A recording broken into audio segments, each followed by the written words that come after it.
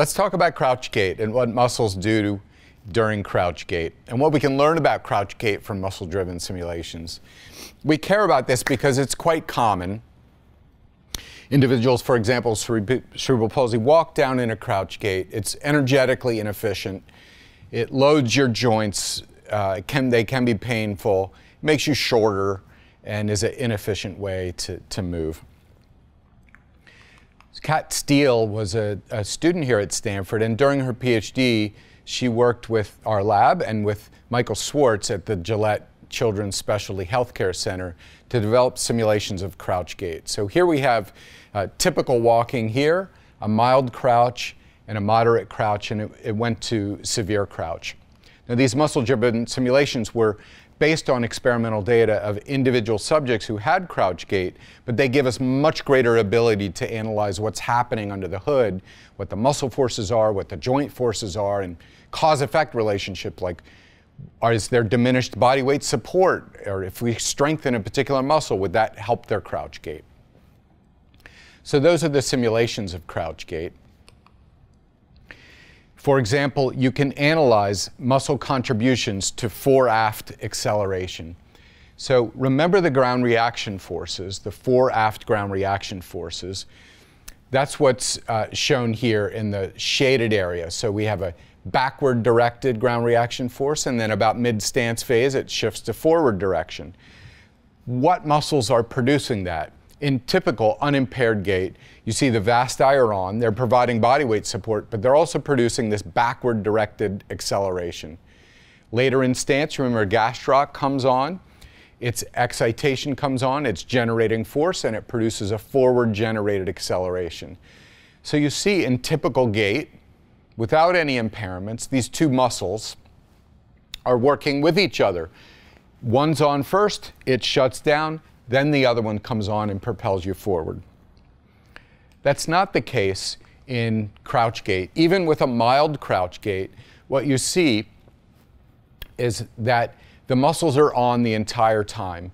So gastrocnemius is on early, it's producing a forward acceleration, and the vasti stay on during the entire stance phase. You're down in a crouch, so you need your quadriceps to support your body weight, otherwise you'll collapse. So these muscles stay on and they produce a backward directed acceleration. So instead of this nicely tuned one and then the other, both muscles are on at the same time.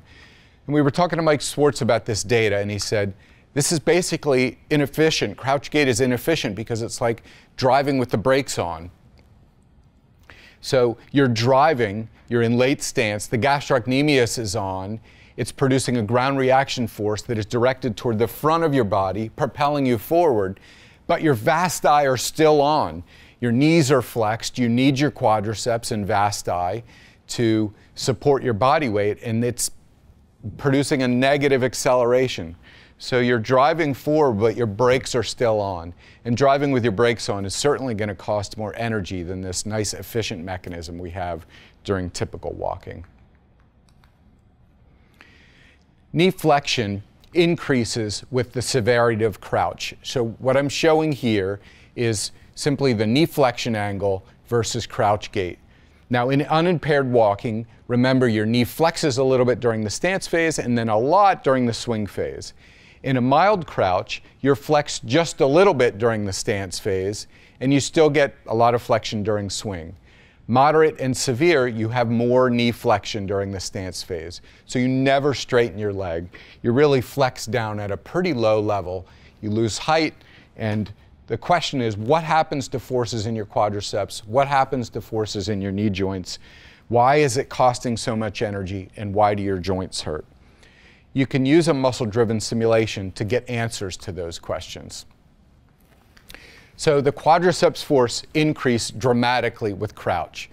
So again, typical gait shown in orange down here, mild and moderate, and then severe crouch gait. And you see the quadriceps force have to go way up. I'm plotting in terms of body weights here. The scale is 6 body weights. So you're generating, in this case, 5 times body weight. So if I weigh 150 pounds, I've got 5 times that in my quadricep muscles. And those very high forces in my quads or producing very high loads in my knee, in my patellofemoral joint, and in my tibial femoral joint. No wonder individuals with crouch gait get osteoarthritis in their early 20s and have knee pain in their teens.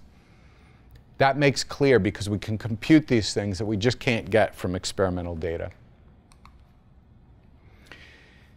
I'm not going to go through all the details of what each muscle is doing during crouch gait, but I will say that muscle-driven simulations provide insights that can improve treatment outcomes, both from just analyzing the biomechanics and also using the biomechanical insights in machine learning and statistical models to predict outcomes. So I encourage you to learn how to generate muscle-driven simulations and explore the text and the papers upon which these results are based to gain more insights into the details of muscle-driven simulations. So with that, I want to go and move on to our next section, which is the effects of walking speed in muscle actions.